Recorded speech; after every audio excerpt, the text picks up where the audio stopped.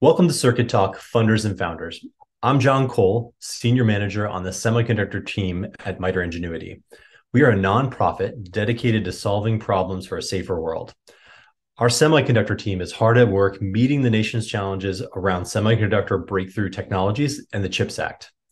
Circuit Talk Funders and Founders is part of Miter's Circuit Talk podcast and video series, and it elevates the revolutionary, disruptive work being done by semiconductor entrepreneurs and investors. This is an exciting time to be working with semiconductor startups. The nation is waking up to just how critical they are to our national and economic security. I'm joined today on Circuit Talk Funders and Founders by Ron Kelly, who's CEO of Ambature. Ron's a lawyer by training. He studied law and business, earning an MBA and a JD from Dalhousie University. His IP training started at one of Canada's largest law firms, and since he's led a number of companies as CEO, where managing intellectual property was just a very important role within the company. Today, Ron is CEO of Ambature, an IP licensing company active in superconductive materials and the semiconductor space. So welcome, Ron. Thanks for joining us. Thank you very much for inviting me. Appreciate it. I opened up with a few hints about your story. You've had an interesting journey here to talk about semiconductors today, and you're the first lawyer that we've had on Funders and Founders. So how'd you find your way from law school to where you are now with Ambature? Yeah, when I graduated from Dalhousie, I had a choice to make. One was to go into business right away, because I actually have two finance degrees, or to be a lawyer. And I was very interested in banking law. So I actually was recruited by one of the banks in Canada to go in-house, but I was also offered a job from one of the biggest banking firms in the country. So I figured it was just as easy to learn my trade as an outside lawyer and then go in-house as opposed to the opposite, which is a little bit more difficult. So I chose law first. I practiced law for 7 years. And then, like many lawyers, you actually get recruited by one of your clients. That's exactly what happened to me. Company that was getting ready to go public. It was half of my practice, and they gave me the opportunity to stop actually practicing law on a day-to-day basis and help build the company, take it public, be on the board. And at the time, it was a perfect time for me actually to switch out of law. And I decided to do it. That was about 4 companies ago. And I've been involved in multiple tech opportunities since then. And once you actually start to run a business, even if you have a legal background, it's very difficult to go back. You enjoy building things. I've always enjoyed building things. I enjoyed building my law practice, so now I've enjoyed building Ambature, which is now my 4th company. That's great. Serial entrepreneurship. So tell us, what are you building at Ambature and what problem are you solving for your customers right now? So Ambature is a quantum platform, very deep in quantum mechanics. We are trying to address a number of problems that exist in classical computing, typical silicon-based materials. So, if you go to many conferences in the semiconductor space now, you won't be there very long before they talk about Moore's law is, coming to its end. We need new architectures and we need new materials. Well, that's exactly what Ambature is. We use superconductive materials, which can be used in addition to or a substitute for silicon. And we actually use a very unique architecture, which is along the A-axis. In simple English, we build our materials at the atomic level vertically from the substrate, as opposed to where we make most things today, which is flat or the horizontal axis. Can you unpack a little bit more about how the superconductors you're making now, how that's going to fit into what we typically think of as semiconductors, right? Thinking superconductors, I think the first thing I think of is, say, high tension transmission lines or other places where, you just want to be able to conduct with very little resistance. But how does this material fit into semiconductors? Yeah, so we provide solutions in terms of the resistance problem, which most of you would understand as heat in your computer, heat in your iPhone, your battery dying faster, that kind of problem. We also address the sensing issue. Sensing detecting is very important. That's usually done on the silicon substrate, and actually clean energy. So drilling down a little bit on the computing side, we're very, very fortunate. We can address multiple opportunities. We can actually use our materials to make existing semiconductor silicon-based chips faster, because the semiconductor actually has slow movement of current through the material. Superconductors have no resistance. So you automatically have the ability to look at things like high-speed interconnects. And the Hmm. more chips we try to jam on a typical substrate, your wires get thinner and your heat gets bigger Yeah. because of resistance. So we address, from a pure compute perspective, the issue of need more power, more efficient power, more speed, and greater density. So all of these things are combined in a bolt-on to silicon. It could be something like a chiplet, for example, or you could Mhm. just use our materials. From a sensing perspective, many sensors that people use today for the IoT, that kind of stuff, much of that is silicon based. So what you're having challenges with are the typical signal to noise ratio. Superconductors just happen to be probably the best sensor in the entire electromagnetic spectrum. When we take pictures of deep space, for example, that is a superconductor squid enhanced image that you're receiving. So if you can take advantage of things like this technology for deep space imaging, imagine what it could do in an MRI application, for example. Oh Imagine yeah. what it could do in detecting signals, even in the small dynamic range of multiple signals coming into the front end of a cell phone base station. These are the kinds of things we focus upon. And the lack of resistance, remember, is also important for what we all care about, which is clean energy.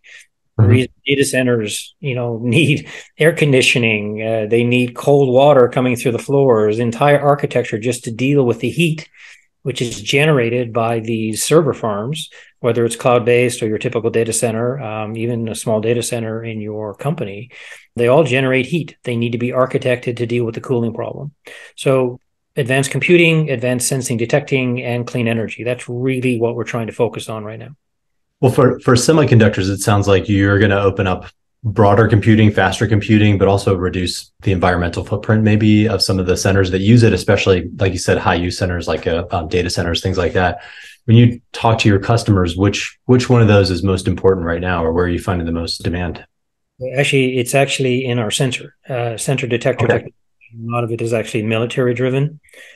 The ability to detect and map different things is quite important to multiple militaries around the world right now.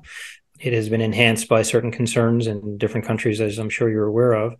But any kind of superconductive sensor detector is really good. For example, if you are in a combat situation, you can make something called a bolometer, which actually is an infrared application of a superconductive sensor if you want it to be superconductive, where you can actually see the enemy before the enemy sees you. You Hmm. can use it for enhanced radar. So you can see enemy aircraft coming before they can see you, for example. Same thing for missiles. So right now, I would say 80% of our effort and our pipeline is really actually detection. The superconductive chip sensor is actually called a SQUID, superconductive quantum interference device. Okay. That's what we spend a lot of our time architecting right now. Well, you mentioned chiplets a few times in sort of describing the technology. Can you unpack a little bit more about what they are for those of us that don't know and how they fit into your technology? Yeah, chiplets are very important. They're actually one of the major drivers in the entire semiconductor industry right now. It's been around for a while, but under the Chips and Science Act, under the PCAST report for the president and the White House, you see very specific provisions to enhance a chiplet platform, a chiplet strategy, a chiplet ecosystem. But in simple in English, think of it as a modular approach to making integrated circuits. Yeah. Some people use the Lego analogy, for example, where you put a Lego block on something and it gets bounded, but it's actually an excellent analogy. So chiplets can save a tremendous amount of money. From an IP perspective, it is a wonderful opportunity to get into the semiconductor industry because you can just focus on creating what people call an IP block or a chiplet, where you don't need to have to worry about making the wafer or making the integrated circuit, growing and fabricating all the vias. All you need to do is to do what's called wafer bonding or wire bonding onto an existing chip. So AMD, NVIDIA, Intel, all of these companies are doing it now. And Mhm. it's great for young companies, particularly Ambature, because we have a very focused, highly functional chip. We don't have to do all of that work. We can just work with the major semi players or the major foundries and have them do, for lack of a better term, much of the heavy lifting. We just Yeah. supply the chiplet. It's actually good from their perspective as well, because our chiplets and most chiplets would be made offline. Mhm. So that chip will be built somewhere else. It could be tested somewhere else. So if you're going to bond it onto a silicon chip to make a broader, more functional integrated circuit, that's already tested. And the last thing in the world you want is to create a 12-inch wafer and then find out there's something wrong with it. It affects the yield, and chiplets are one way to do it. And it's a very important part of the future, particularly for IP-based companies, because in many Yeah. respects, you may not have anything other than some IP that one of the semis or many of the semis can't reproduce because you've got a patent on it, for example, which is very important in our case. Well, coming back to your analogy about Legos, I like that. Since you can kind of snap different pieces together to come up with a new configuration or something that's not there before, implies there's got to be a standard, right? Or Exactly. something that everybody can kind of play with and build to snap it together. How's that coming? No, it's actually good. We have two wafer bonding chiplet projects underway right now. One is actually started with people that are very experienced in the industry with superconductive chiplet strategies, wafer bonding, wafer. There's many words that go with it, but basically, we have mapped it out. We've already started one project. We're looking forward to the second, and it will be not just for us, but for many small companies, an easy way for semiconductors to adopt what we're trying to accomplish with a very focused, specific type of functionality that they don't own. And in our case, you can't own it unless you have a license from us, because we have patents in pretty well the bulk of the world, including almost every major area that makes chips. Yeah. Well, so sort of putting on your lawyer hat for a second and thinking about IP and protecting that, right? You sort of mentioned that earlier. Most firms in this space, they breathe and die on IP, so, everywhere throughout the semiconductor industry. One of the challenges or the desires of the CHIP Act, if you will, is to sort of keep that IP here in the US. Do you think that's a good idea? It's an international sort of endeavor to put one of these together, but are we actually protecting American interests there? Yeah, I mean, I think we are. I mean, I support the federal government's initiative to protect certain areas of our IP that should not necessarily be available to people that may misuse it against us. It's a very difficult question because we all like trade. Trade is good for us, Right. but in the semiconductor space, we have found ourselves in a precarious position, particularly on the high end chips that we need for military purposes. Hence the onshoring and the policy behind the Chips and Science Act. Let's get these foundries here, and let's start making all these chips in the United States. Yeah. Well, there's a movement in other parts of the industry and some other startups we talked to have focused on sort of open source and new tools and new products that are coming out that sort of coming out of an open source movement and more semiconductor tool chains, more IP. How do you think, from a sort of zooming back out away from Ambature for a second, how's that going to work for startups and for the semiconductor industry? Well, I think it may be difficult because it's a competitive industry. Well, one large semiconductor's competitive advantage is their access to tools and commercial equipment, and actually having a foundry, whether you have it and you own it like a TSMC, or you have your chips made by someone like TSMC if you're AMD.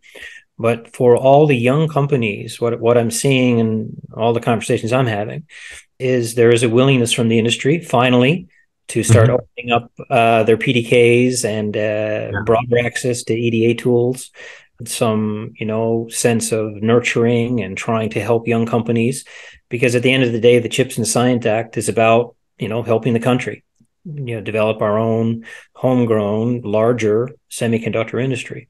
So while it won't be easy because of the competitive aspect of our industry, I'm seeing great opportunities to collaborate with larger companies.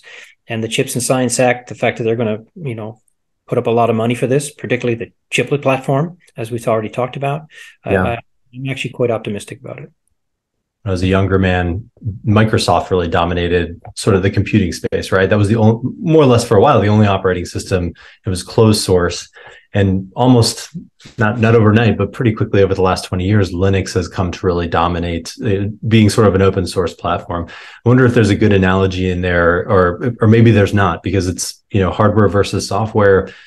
As these companies sort of open up PDKs and tool chains, and more folks can come in and inspect them, or more folks can come in and use them differently.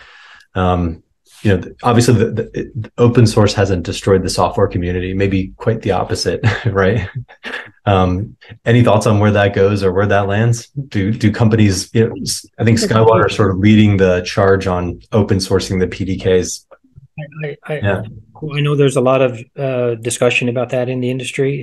Some PDKs are public, some are not. I know that there are discussions going on where people feel that these things need to be more open sourced. I mean, if you're a small company, you need to know what you're trying to hit. It's a big deal to try to get TSMC or Samsung or Intel or anybody to change their workflow in a foundry. So if you don't know what that workflow is and what the requirements are, it's very difficult to hit it. So it means you need to get engaged with them at some level just to get the right person. And these are huge companies. They're all very busy, to get the right person who can actually coach you as to what your process needs to look like in order to integrate with a PDK for a large foundry. These are not little things. As I said, one company's competitive advantage is a barrier to entry to somebody else. Well, so switching gears a little bit and sort of putting back on your startup hat at Ambature, it's eventually you're going to have to engage larger fabs maybe for this. Developing process at scale, sharing the IP, tricky things to do, especially for startups' point of view. Not everyone's blessed with an IP lawyer as CEO, right? So can you talk a little bit about that process as a startup, what it's like to sort of negotiate with a larger entity, a fab, and try to get in there and get some time on the fab to make your chips? Well, most of these conversations thankfully start with an NDA. Most companies are willing to sign an NDA, and if they're not, you may want to question whether you really want to do business with them. There are companies in the semiconductor industry around the world that are amenable to these kinds of conversations and signing NDAs. Some are not. There's a problem in many industries where you own a foundry, for example, or you have many scientists doing what the person you're speaking to is doing. You don't want those scientists tainted with whatever is being disclosed to you. So you have to be very careful about those kinds of relationships. You want to work with them, you need to work with them, but you really want an NDA to protect what you're doing. So then you fall down to the next level, which is you only disclose what you absolutely have to disclose in the absence of an NDA.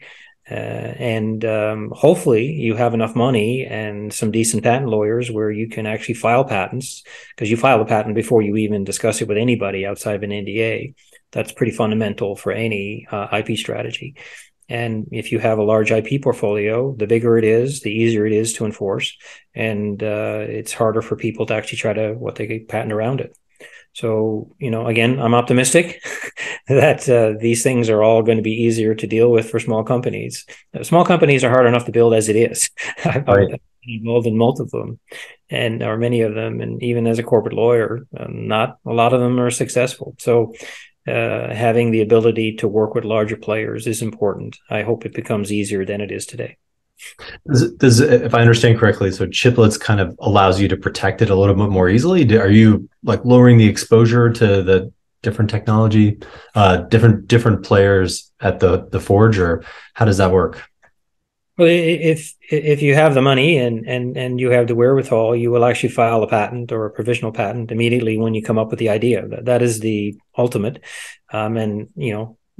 Patents are not for the faint of heart because they're very expensive, particularly if you want to, register them around the world. I mean, you care about Taiwan, you care about China, you care about South Korea, you care about Canada, you care about the US, and you want those markets and you want to be protected in those markets. But, language translation fees are expensive, patent lawyers are expensive, maintenance fees are expensive. But so you have to find a balance about what is really important to you and do you really need a patent to protect what you're trying to protect? And in many respects, an NDA may just get you where you want to get to, and then supplement it with trademarks and trade secrets and things like that. It's a mixed bag. If you have the money, you should certainly consider it. Is there anything that we can do? We've got the CHIPS Act funding coming along. NSTC will be doing R&D. Is there anything we can do in that space that helps startups protect their IP? Make it Yeah, easier to sort of do that defensive work you're talking about? absolutely. I mean, IP is a very difficult, complex issue. I know a lot of people are discussing it in the context of the Chips and Science Act right now. We need to get the money out from the Department of Commerce as fast as possible to these young startups and the universities, so we can start to innovate the way the policy initiative of the statute is supposed to be supported. The nurturing part's important as well. Don't underscore what it means to have people in the industry that have been around for 20, 30 years help you, because these entrepreneurs come from different streams of life. University, they're in the industry, they just want to be in the semiconductor industry or the superconductor industry. I mean, it is something that if the government can get the money out sooner rather than later, that will really help. Providing access to incubators, for example, universities or otherwise. Many of them actually have lawyers. They have people who've been through it before. I think that's probably what they can do. You talked a bit about the different places just now, about where entrepreneurs sort of emerge from and come into the semiconductor industry. And through your experience, you've seen more than a few startups kind of launch out of the lab space into the commercial space, or been there for a good deal of that journey.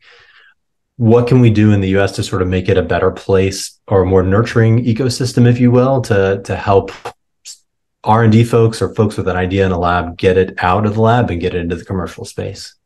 Yeah. I mean, it takes a village. It really does. Yeah. If associated with a university that has the capability and or an incubator, and we're going to get a lot more of them under the CHIPS Act, we hope. You really need to go and seek out these people who can help you. And there are actually lots of people who are willing to help you, retired, executives and engineers and physicists from the various semiconductor companies.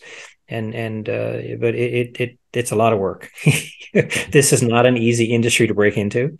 Where you try to break into the industry matters very much. Are you on the wafer side? Are you on the foundry side? Because, a new foundry is $20 billion, right?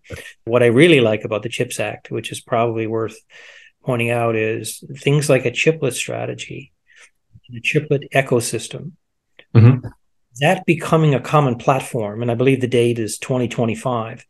That is wonderful for young companies, because you can eliminate all that capital cost and just focus on new functionality that really matters, that solves a real problem.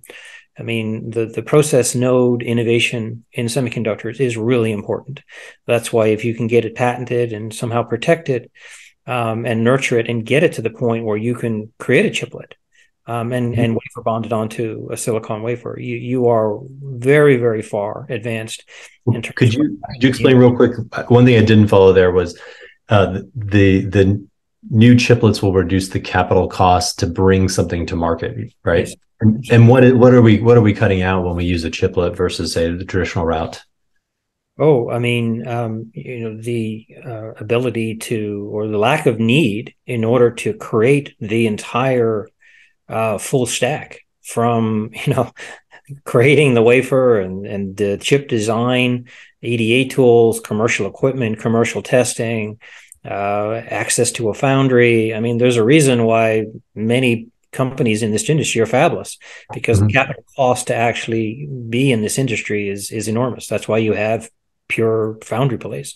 So the chiplet lets you focus on what you're good at, hopefully patented it, hopefully get a good chip design, and then get someone who's willing to do the wafer bonding process for you. And then I mean, that's minuscule compared to what it would take to actually do this in the way that TSMC does, for example.